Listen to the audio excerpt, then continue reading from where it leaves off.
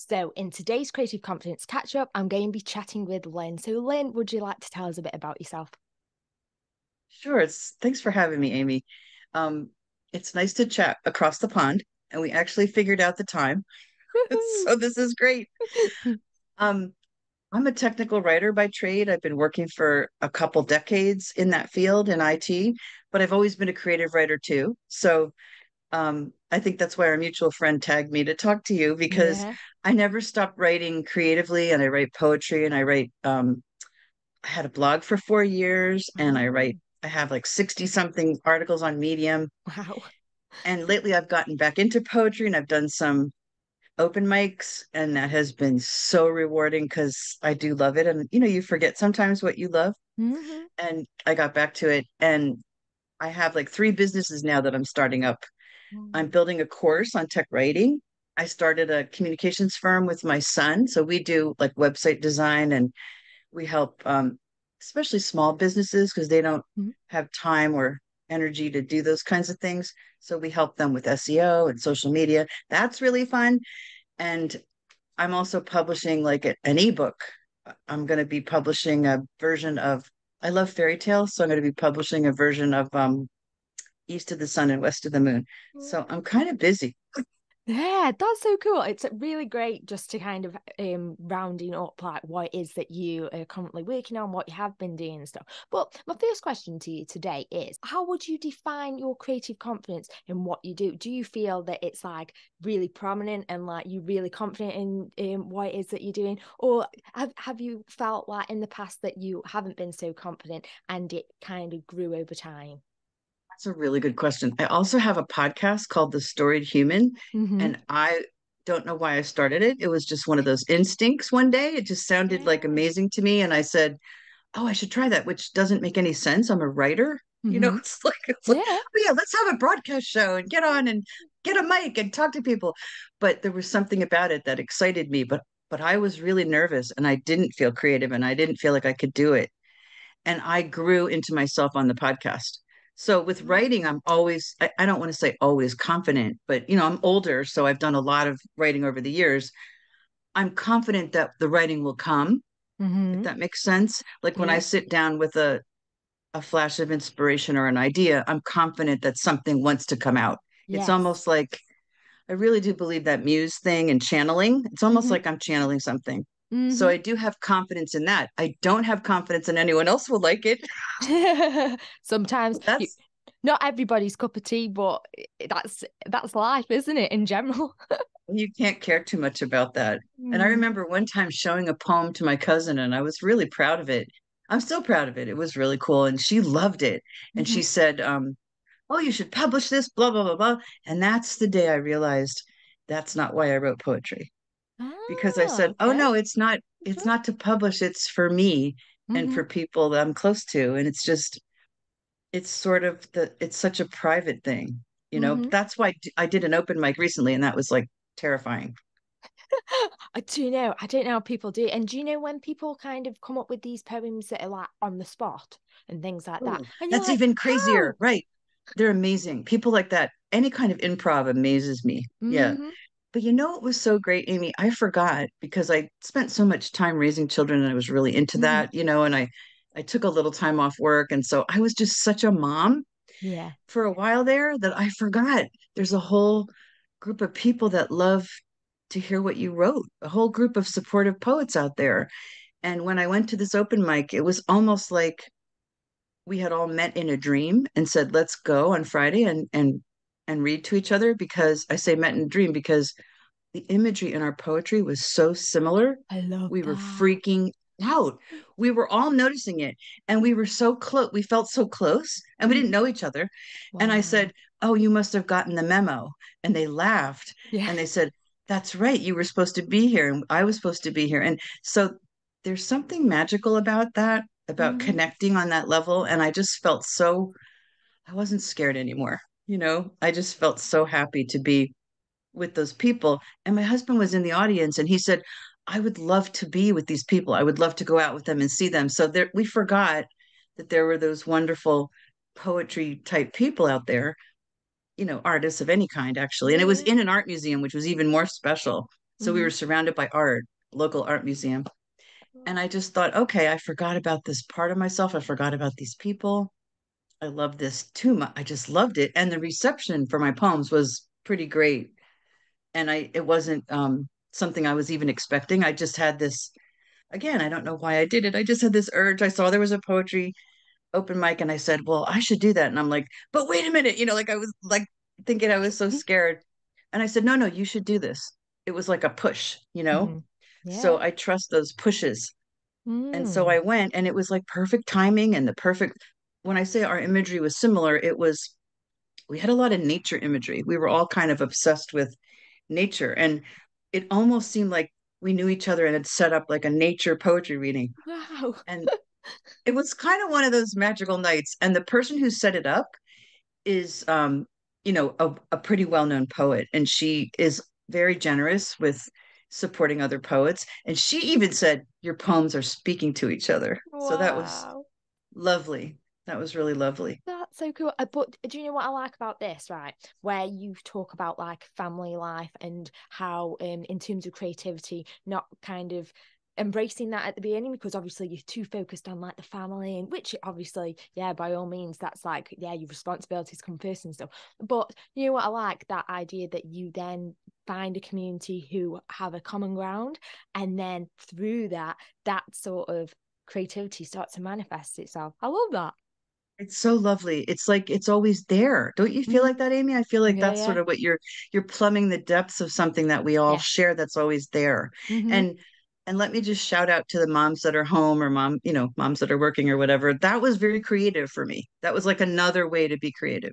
Mm-hmm. Um, Being around little minds that say the funniest things and learn things and just that was super creative, but that was different, right? This I Mm-hmm. just forgot about these literary poetry people. And I think we forget who we are sometimes, Yeah, yeah, yeah. because none of my friends write poetry.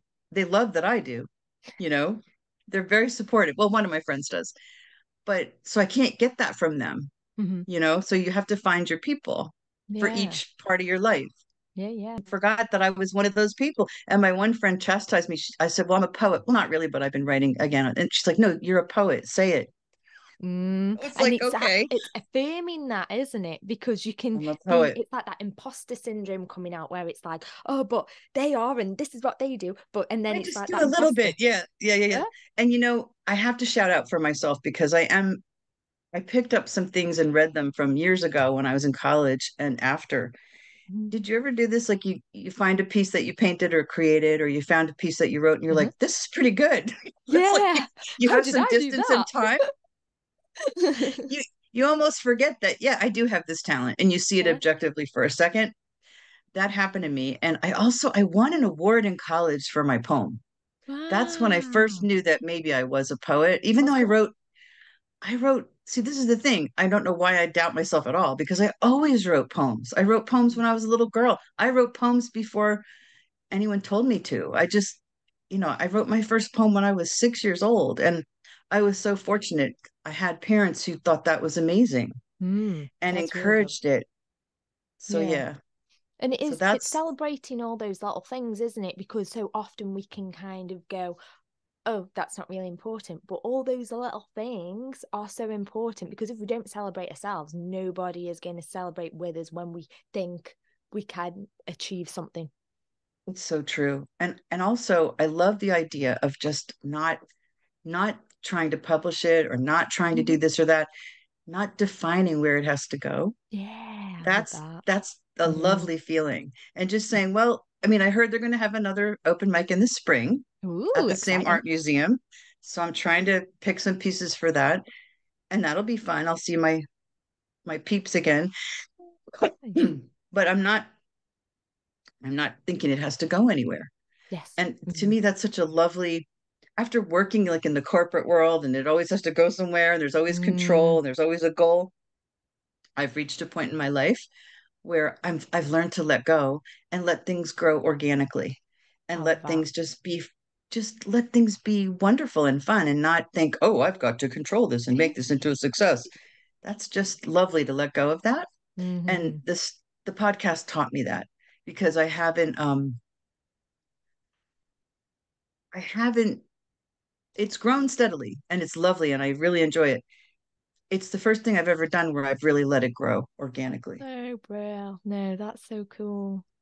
And I'm a control freak, so it's really kind of an amazing step forward. Yeah, and that's the thing. Little, like bigger things grow from these. What you think, oh yeah, it's just a little seed. It's not going to happen. But the more you nurture it, Yeah, the more it keeps going, and it becomes right. something eventually. That's so lovely to think of it that way, Yeah, like a seed. And yeah. what I love is it's going to go the way it wants to go, and I'm going to follow it. Mm. That's the first time I've ever felt like this. I'm following it, Yeah, I and love that.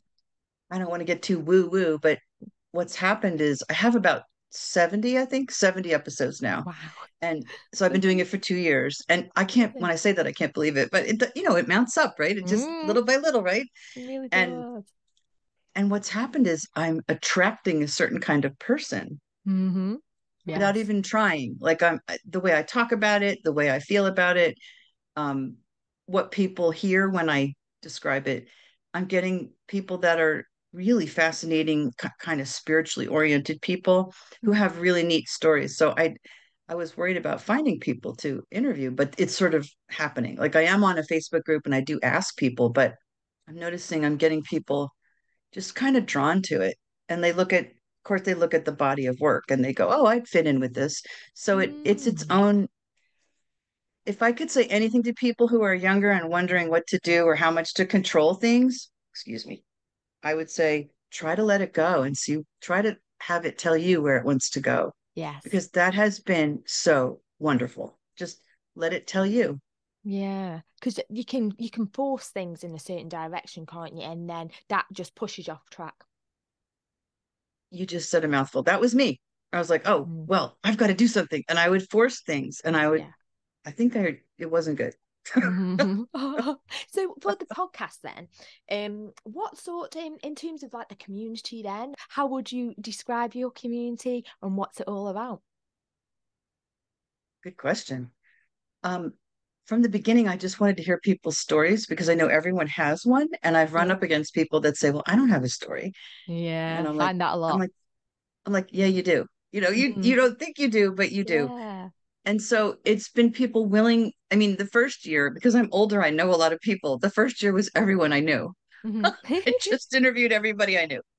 But even that fell into certain categories, like Yeah. people who were entrepreneurs. I love to talk to entrepreneurs Mhm. because they usually have overcome some really significant challenges and we can learn a lot from them, So true. even just not about business, but about life. Mhm. How to attack a certain challenge, how to get through it, persistence. I just love to hear their stories. So that's one theme that sort of runs through.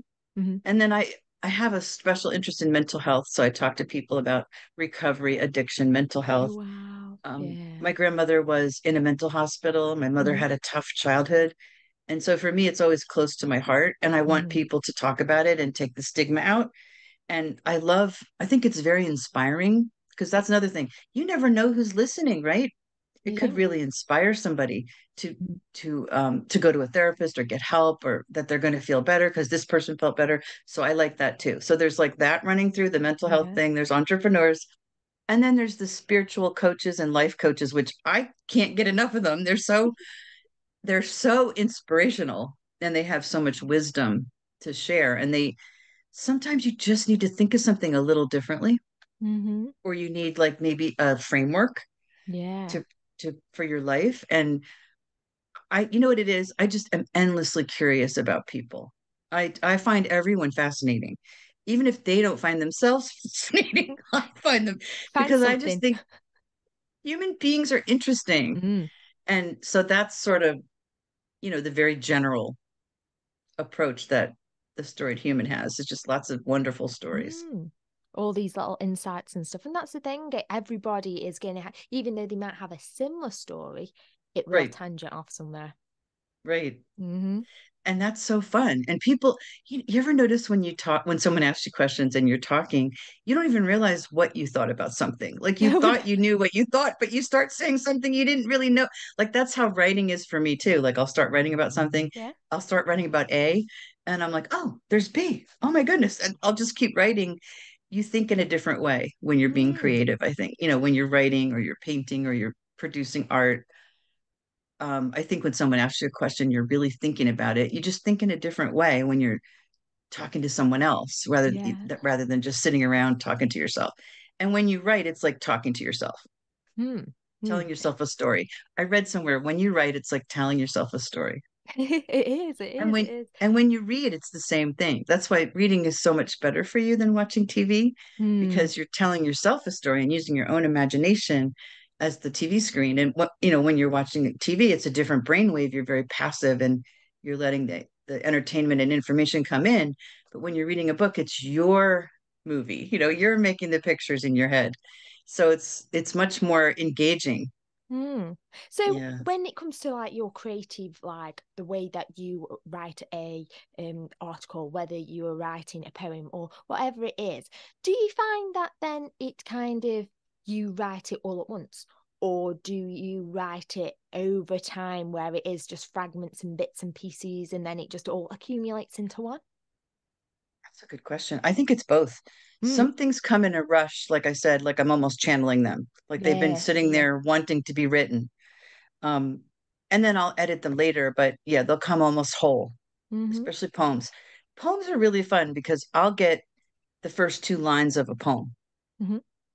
or the first line. I'll just get words in my head and I have to write them down and I've learned to follow them, and then I'll scribble and keep writing and editing, but it's almost all there. So for an article, though, it's more like pieces. I'll write a piece, I'll go away, I'll come back, I'll be like, like I'll Yeah. judge later. And so, yeah, I think it's both. And I think it's really interesting how people create.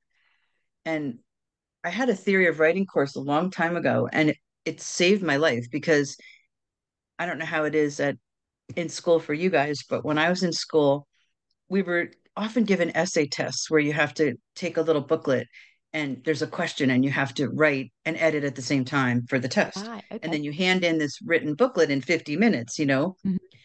And when I took the theory of writing, it said that when you write, it's really two separate processes. When you write anything, right? Mhm. You're creating, which is natural. It flows out of you. And you should just learn to let that go. And then later, editing is totally separate. You shouldn't do it at the same time. And it's cultural. Editing is cultural. It's like you're adding it as an after process. And depending on what that writing is for, the editing will be really specific. Mhm. So you've created this gush of stuff, right? But if it's a marketing piece, you're going to have to edit it so it sounds like marketing. Yeah, I Or get you. if it's a poem, you got to make it more Mm. poetic. Or if it's a personal essay, you got to edit it. So in separating those two things, it helps people who have writer's block Mhm. because I used to tutor writers in the writing center at college, and we would have these sometimes science majors, people who were really not into writing, and they would be completely blocked. They'd have to write a paper and they could not start. Mhm. We would do free writing, which I think a lot of people do use, where you just write like crazy for 20 minutes. Mhm. And even if all you can write is, I don't know what to write, you just write that and you don't take your pen off the paper. You just keep writing. Oh, And right. that sort of frees you up. Mhm. Yeah. And that's the whole idea is like, you have to remember that creating is thinking on paper, writing is thinking on paper. There's no Yeah. mystery, but that's separate from editing. That's So so I just, interesting. Because that reminds me of like what I talk about a lot is creative constraints, and I'm sure that you've seen pretty much a lot of all these posts that I talk about. But yeah, yeah. that for me is a No, I creative love when you constraint, talk and it about that. helps. Yeah. Yeah. Just being able to kind of channel something in at like a certain amount of time or like Yeah. in a certain medium, that reminds me of that. And then even then you could put a time limit on that, couldn't you? It's like, what can I make Yeah. in this time? And I just Yeah. love that. I think it's so cool to play with all those things that you talk about. I Yeah, think yeah. that's so neat. And and I also want to say here and now that everyone is creative. Everyone. Really are. I see people that really segment it like, oh, Lynn is creative and I'm not. No, you are creative. Everyone is creative. Everybody is a creator of some sort. It's just They are. I was saying in a previous podcast where we were talking about this idea of creativity and what it means to people, and a lot of the time they will see themselves as a painter or an artist, and it's like that's not just creativity. It's like this whole lot more. It's just Yeah. that stereotypical view. That's so true. But we're taught we're taught to Yeah. segment things. It's so Mm. true. Yeah, creativity is really the way you think, Yeah. and Very everyone can different bring it thinking. out. Everyone can bring Mm. that out. I remember reading, just, I'm going to probably kill it, like not say it right, but there was a beautiful definition of creativity I read that it said creativity is the ability to see similarities in two seemingly un, unsimilar things, like to Mm-hmm. find those connections. And I think Yeah. you talk about that That. a lot. Like Yeah. you get that. And I Mm-hmm. think that if we had more of that, we would have more innovation, and people would be more free to. It's like a muscle, I think, too. Like if you, Oh the more yeah. you do that, right, Mm-hmm. the more creative you get. And so, yeah, let's get some more creativity going. rather than rather than having to be fit in a box and like all this Exactly. sort of in Exactly. academic sort of realm. It's more about like it's got to be a tick box exercise that everyone fits into, and not everybody fits into that box, and then that Yeah. stifles their creativity, and then it makes them procrastinate basically, and they'll never be creative. So it's sad, really. So, how did you get obsessed with this? I love how obsessed you are with it and how you're exploring it. How did you start, really delving into creativity? So I think what it would have been is I went to uni and it was we were questioning the idea of what if all the time. And for me, it is the power of what if. And that is what spurs me to become it spurred me to become more mindful, because I then started to look into sustainability, and I didn't realize at this time I was looking into like wasted materials, but questioning, what if I do this? What if I do this? So the I love that. curiosity led it onto mindfulness, I think. And then that's I how it's love that. kind of come about. And that curious mind is everything. And I think Yeah. it's lovely that you share that with people, because it's important for people to Yeah. start thinking themselves about, Yeah. what if I did this, or what if I thought this way? Oh yeah, definitely, definitely. Yeah. So one of my last questions, I think it would be, is do you have any sort of goals, aims for the next few years in terms of your creative processes? I don't. See, That's cool. that's like my whole thing, right? Like I'm not, I think I want to just continue to do what I love, Mm-hmm. do more That's of always what I best. love. And I think everyone should do more of what they love, Yeah. because then you're just a better human. You're happier, and you can be kinder to others, and more generous, and because you're not stressed. And if you're not doing what you love, right, you're going to be stressed and kind of uptight, like I Yeah. have been in the Got you. past. Mm-hmm. Yeah, I'm going to keep saying what if, like nothing's off the table. I'm just going to That keep is. Yeah. expanding, and I'm going to keep doing what I love. Mm. Yeah. And the last and final question, any words of wisdom and encouragement that you'd like to leave us with today? And it could be literally anything that you want. My goodness. Um, oh, I know what I want to say. I believe that we all come here with our unique gifts. Hmm. Nobody is like anyone else. Hmm. And creator or source or God made you, however you believe, the universe. You came out of somewhere, right? Stardust. Yeah. Um, however your belief system is. Hmm. I think that if you don't shine, if you don't use what you've been given, and this comes from my experience, because I call it, don't hide it under a bushel, right? Yeah. Let your light shine. If you're not doing that, then it's a diss on the universe. It's a diss on, whoever made you, however you believe. Hmm. It's a diss, that you were sent with these gifts. You're not using them. First of all, you're shorting the world, right? The world needs you. Yeah. So my thing is, be who you are, be who you really are, and don't be afraid to be who you really are, because there's a reason you're here. There's a reason you're built the way you are. Um, so do it, be who you are and share it, because that's the whole point. You came here as a unique bundle of creativity and talent, Yeah. and Yeah. you should be who you are. Yeah, it's really important. I love that. Well, it's been absolute pleasure speaking with you today. And Me yeah, too. it's been great. It's so easy to talk to you, and I'll see you probably on my podcast if you Most don't mind. likely. Most That would likely. be lovely. Thank you so much.